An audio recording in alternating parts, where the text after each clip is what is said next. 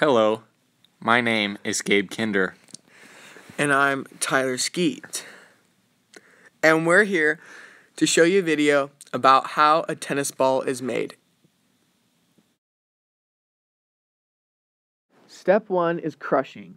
This rubber-based core compound made of materials including clay, which deadens rebound, is repeatedly crushed in an open mill for 5 minutes. Rubber from the compound is collected from rubber trees on plantations in areas like Thailand or Cameroon. This also consists of clay, which is a sedimentary rock formed by weathering of other rocks over time. The clay is mixed with latex, which is composed of 100% pure latex rubber from rubber trees.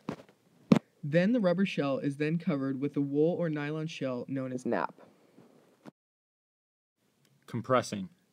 Slugs are cut from the rubber-based core compound, which is then compression molded for 90 seconds into a thin shell. Step 3, sheeting. Once the slugs are compressed, a sheet is made.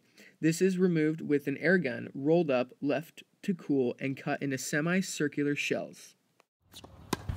Step 4, buffing.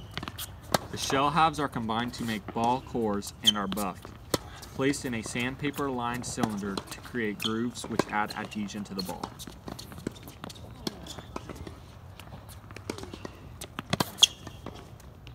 Step 5, felting.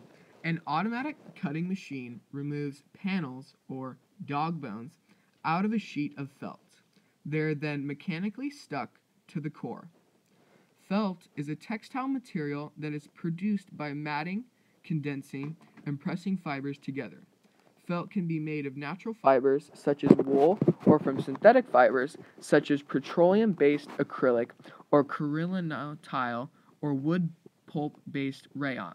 Blended fibers are also common.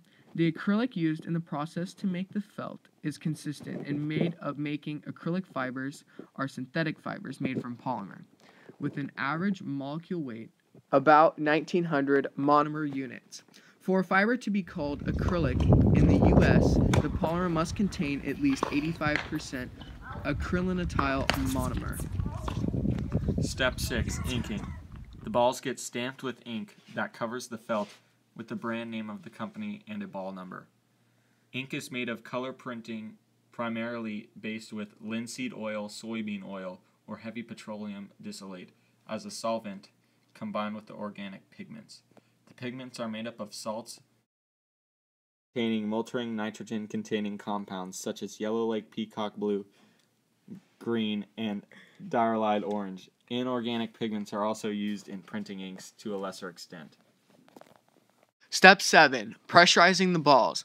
The air pressure inside the balls is 12 psi, pounds per square inch, greater than ambient air pressure at sea level, the normal air pressure all around you.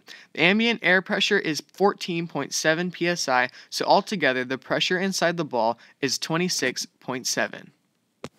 Invest in these balls. They have a really high return rate.